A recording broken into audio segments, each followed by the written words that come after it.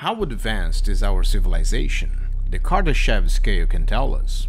Proposed by Russian astrophysicist Nikolai Kardashev, this scale classifies civilizations based on how much energy they can harness. A Type 1 civilization uses all the energy available on its home planet. We're not quite there yet, but we're getting close. Think of us as around 0.7 on the scale.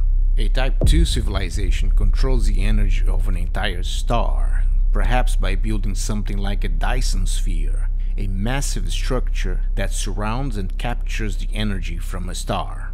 Finally, a Type 3 civilization harnesses the energy of an entire galaxy. At this point, they'd be so advanced, they might seem godlike to us. So, where do we stand? We're still climbing towards Type 1, but the Kardashev scale shows just how far we might go if we unlock the power of the cosmos.